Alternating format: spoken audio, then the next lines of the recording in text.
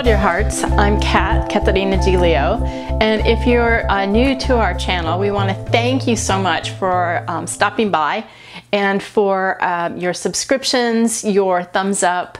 Thanks for pushing that notification bell so you know when we get a new video, when we put out a new video, and all those shares and your comments. Thank you so much for your comments. I love chatting with you. It's been so much fun, and I've been making so many new friends. So anyway, so we are back from our travels. We had a family issue we were taking care of, and today I'm going to be sharing with you my 2019 art journal. So we're going to do a flip through of that. We're going to get lots of close-ups, and I'm going to share my techniques with you and talk a little bit about what was going on each month. So this is my 2018-2019 art journal, and I really love it. I love the way it turned out. If you have been following us for a while, you know that we monoprinted a large piece of fabric, and I used that as the cover for my book, because this is what they normally look like. It's just a plain mixed media Strathmore journal, but I like them very much. I can really give them a beating, and it turns into something really glorious, and it holds a lot of spreads, and you can see how yummy it is, and I know it's not going to fall apart. It's really easy to use. So we're gonna jump in here, and I'm gonna show you that this beginning part of the journal is 2018, and then this is 2019. The very first spread is January, and every January I always create a self-portrait. And in 2019, in January, my hair had just started to grow back into white. I know you all comment about my hair and how it's grown out on videos. You've seen it from some terrible stages. And so thank you for hanging in there with me. This spread was about aging and about being okay with it. And I wrote everything underneath, and then as you see on top as well. It was quite interesting to me to journal about it. January is my birth month, and it's always the beginning of the new year, so I always like doing a self-portrait, and so this was a really fun one to do. And the ingredients are black gesso, white gesso, colored pencil, and I used some metallic pencil. I hope you can see the kind of shimmer in there, and that's what I did. In February, I always write myself a love letter. So you can see there's part of the letter underneath here, and of course I write underneath all of the painting that, you know, that I do that. If you've been following me for any length of time, you know I journal right underneath too. And I also did a video on monoprinting fabric with stencils, and so that's what these are pieces of fabric, and these are stitched. I stitched around the edges of the fabric, so there's that wonderful texture going on. And I just write about the things that I like about myself. Each year I'm wanting to accomplish more goals, and so February is a time of taking stock about the things that I'm happy with myself about. Basically it's just digging yourself, you know, and just writing about what you really like about yourself. That's what I do anyway, and that's what this is about. Old typewriter, writing myself this love letter. The ingredients in this month are, of course, monoprinting, collage, and I used a lot of gesso, and I like the rough texture, which creates this kind of runny look with the writing, and there's a lot of collage. Okay, March. March was about the fickleness of the weather. I'll probably be writing about that this year too. I want to be out in the garden, I want to be gardening, and I was having a lot of issues getting out there and doing the things that I wanted to do. So birds and flowers and that new green color that comes out every spring. I just tried to capture the newness of March. And so the ingredients that I used were collage and decollage, and a lot of antique ephemera, and then these are monoprints, and they are on tissue paper. So in April, I was dealing with a health issue, and I was going through my stash, and I found a piece of paper that I liked. I liked the writing and everything on it, and slapped it down on the journal page. And then I started reading it later, and I realized I had an old prescription that someone had left in a book, that's what I was actually using for these pieces to hold the center focus of my April pages. And I really love the way the colors look. Colors to me remind me of kind of a joy of April. The technique that I used for this month was I gessoed over the page, and then I was just really quick with my painting technique, and I used acrylic paint and colored pencils and collage, and then I also used bits of fabric, and this is handmade paper. These are handmade papers, and some lace bits, which give it a textured effect. This is my May spread, and in May I was doing the show in Fort Collins, Colorado, my excavation show, and so that's kind of what this is all about. And these are monoprints this is parchment, and then old book pages. And I love the way this came out. It looks like a floret, and then more monoprinting. So this is layered paper and monoprinting with acrylic paint. I know it looks like ink, but it really is acrylic paint. But it's on old book pages, so it has this wonderful sheen to it. And then it's just the layers about the busyness and deadlines and getting everything done, and what can actually flower in your life when you feel that sense of accomplishment. So, okay, in June I felt like I was climbing mountains. I had a lot of things I wanted to do and get done. And so this spread is kind of about that, climbing mountains, and not making mountains out of molehills too, not borrowing trouble for myself, and just kind of just plodding, staying on the path, and getting work done, doing what I know I can get done for the day, and being glad with it. And so often I think it's hard for me to take stock and take time to say it's okay, you know, what you've done today is good enough. It's pat yourself on the back and go to sleep.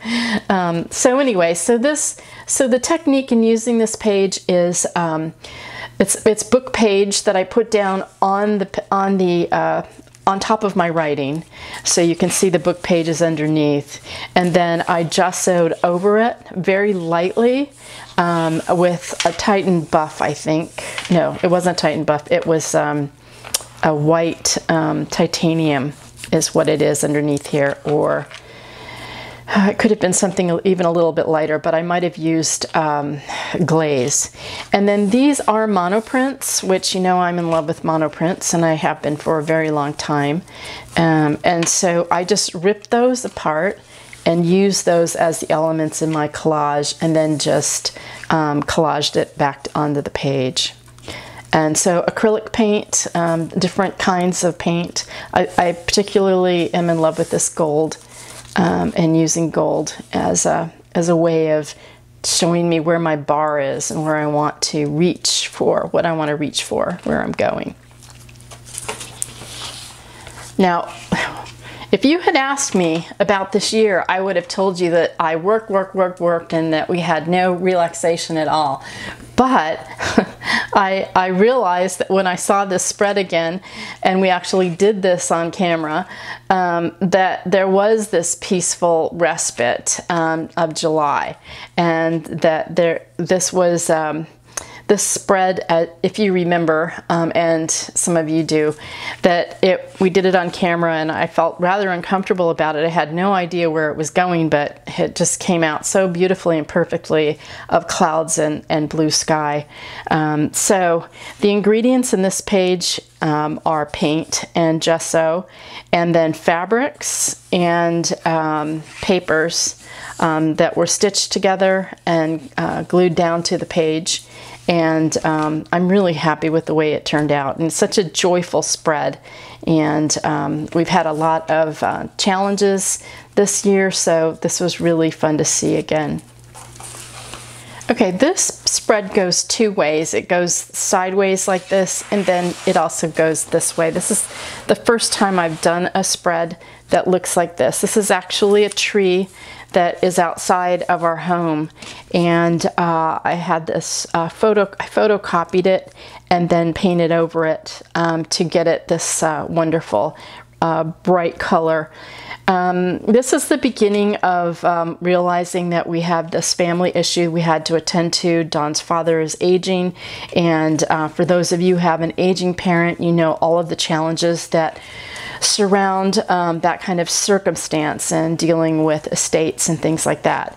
To me, this tree represents and it's an old tree, and someday it's going to fall down, and but it's still beautiful and standing right now. So the layers being ripped back and showing the tree.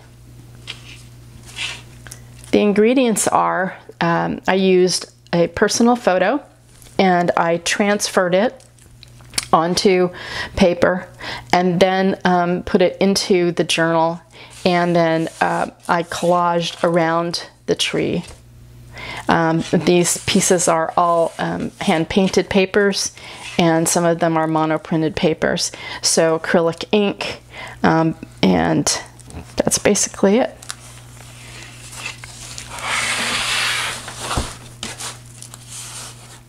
At the end of September and part of October, we went back to Europe, and we went to Denmark, and we visited our wonderful friends Kirsten and Bjarne, and we loved their place, and they had this magical green farm. And so when I came back, I just wanted to just put down not the exact replica of what I saw, but the feeling of this gorgeous green leafy paradise, and the little spots of golden light coming through, and yeah, it just kind of evokes for me that magical place that they've created in Denmark. It's an absolutely beautiful place. So in this month I used gesso and lots of different kinds of paint and alcohol ink. I also used a lot of different kinds of papers, a lot that were already printed, and then ripped those apart to create my own sense of leaves. And I also used gold leafing on this spread, and I love the way the green, it looks so healing and peaceful to me.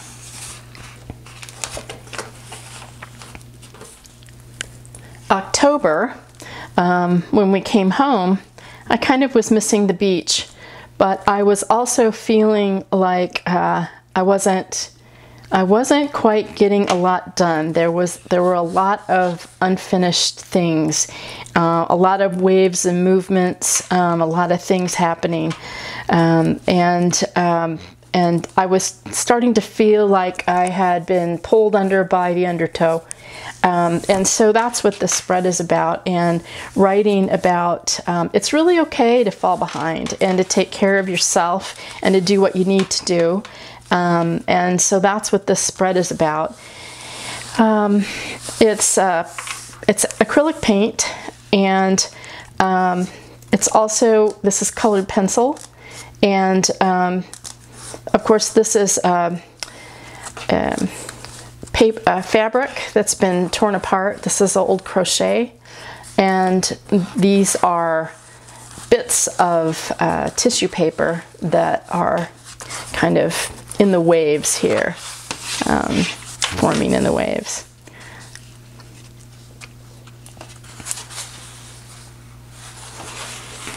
Okay, in November, I had given up on a lot of different things that I had wanted to do.